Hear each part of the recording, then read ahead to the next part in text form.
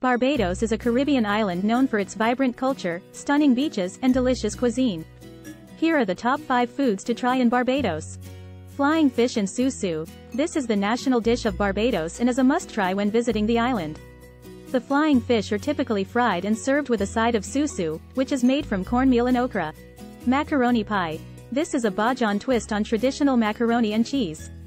It's made with elbow macaroni, cheese, milk, and seasonings.